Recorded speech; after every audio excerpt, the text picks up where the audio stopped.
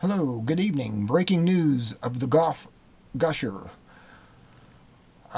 This is an article from the FDL, or known as Fire Dog Lake, the Sentinel. Title: Awful News from the Gulf. Explosions collapse seafloor at Deepwater Horizon wellhead. By Mason, Sunday, May 23, 2010. Posted at 8:31 p.m.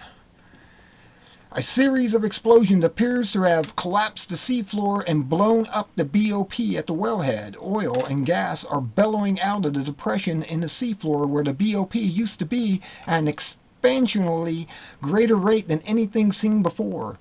My theory: the well consisted of the casing with the drill pipe inside it, the sand and rock that turned the gusher into a giant sandblaster that blew out holes in the riser pipe at the kinks, was coming from the walls of the well that the cement between the castings and the wall was supposed to protect. Therefore, the hole has been getting bigger and bigger, and now it's like a volcano vent, with the piping inside it probably a twisted mess. Relief wells can't possibly stop this because anything they add will just blow out of the volcano. Now what? That's it. Can we stop it now?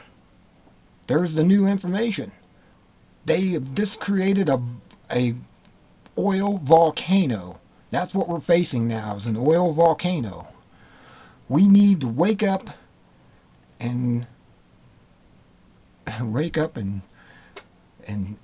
say, wait a second, what have we done?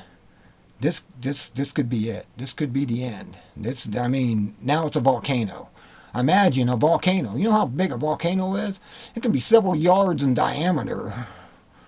And just blowing oil up out of there. Because now the floor is collapsed from where the oil pressure for the ocean is pushed down on that floor and collapsed it now. Now the hole is fractured. It's now going to just gush and gush and gush. People, we are in a global catastrophe starting right now. This is all I have to say for now. This is Spellbinder with this news update. Be good or be good at it, and prepare. Get ready. Like I said, be the ant, not the grasshopper, as the story goes. Be prepared. This is an emergency transmission. I now end this. Good day.